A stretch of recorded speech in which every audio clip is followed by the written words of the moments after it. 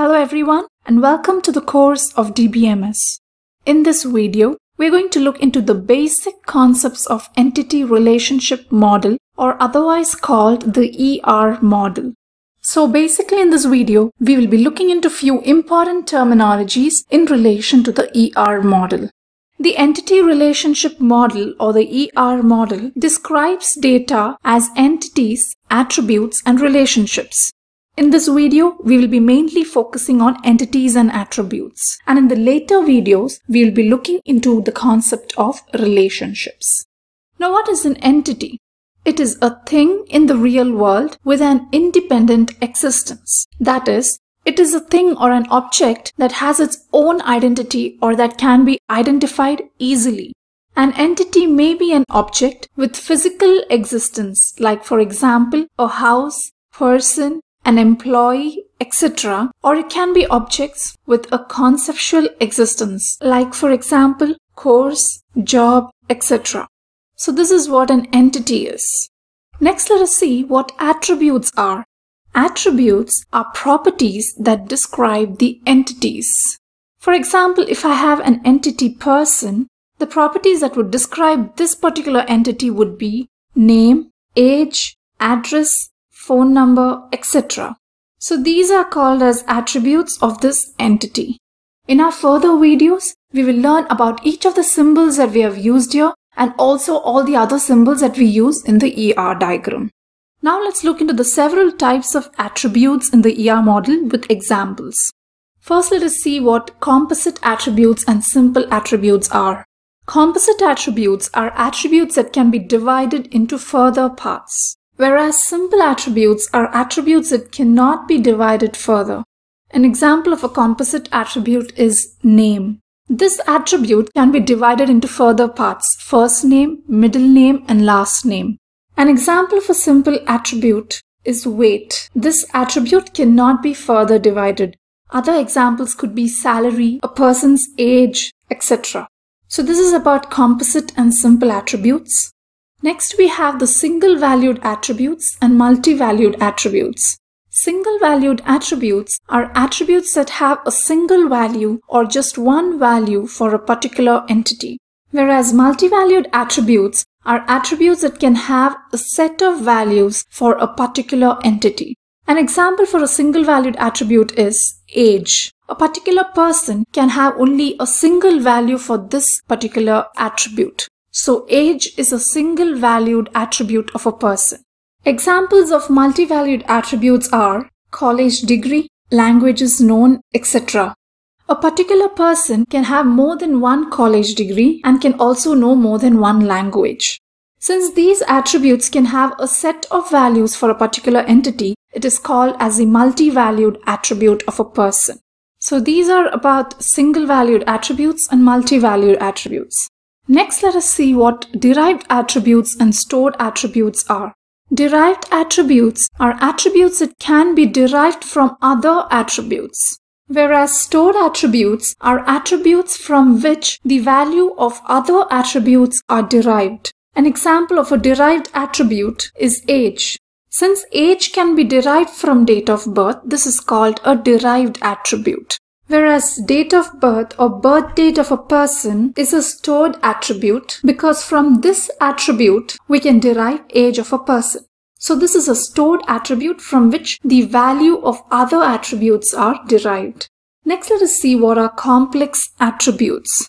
A complex attribute has multi-valued and composite components in it. We have already seen earlier in this video what multi-valued and composite attributes are. So a complex attribute has both multi-valued and composite components.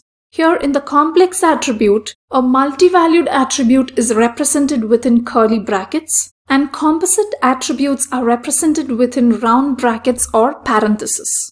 This is an example of a complex attribute.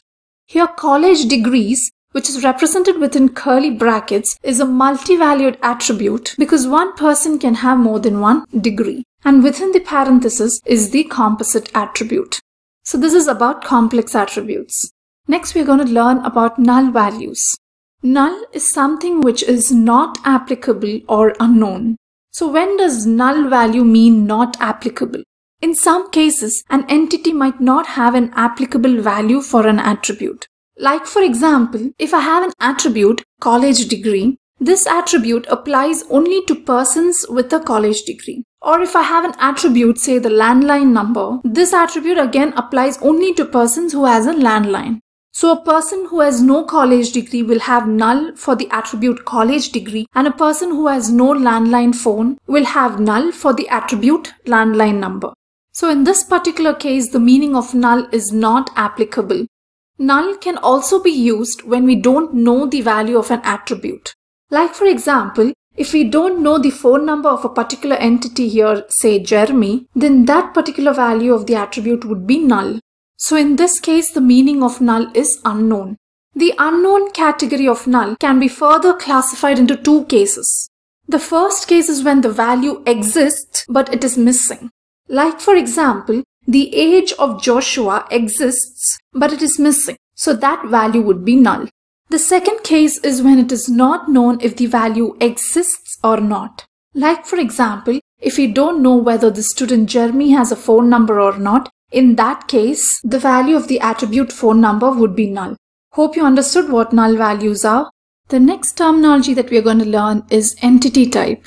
What is entity type? It is a collection of entities that have the same attributes.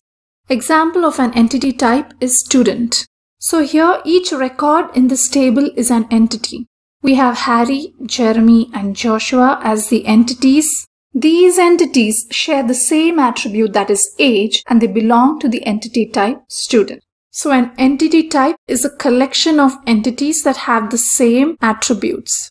Now what is an entity set? It is a collection of entities of a particular entity type at a point in time. If I say I need students whose age is between 19 and 23, so at that particular point in time, all the students with age between 19 and 23 is an entity set. Next, let us see what a key attribute is. A key attribute of a particular entity type is that attribute that is capable of identifying each entity uniquely. For example, roll number of a student. Now in this table with entity type student, I have two students with the same name and also the same age. If I have to identify this particular student uniquely, I can identify her by her student ID or roll number, because no two students can share the same roll number in a particular class. So the attribute roll number or student ID is a key attribute to identify a student uniquely. Next, what is value set of attributes? Value set of attributes is a set of values that can be assigned to a particular attribute. For example, if the range allowed for the age of an employee is between 22 and 60, then we can specify the value set of the age attribute of an employee as a set of integer numbers between 22 and 60. So that is called as a value set. So these are the few important terminologies that we need to know in relation to the ER model. With this, we come to the end of this video. Hope you have understood the definition of each of these terminologies. Thank you.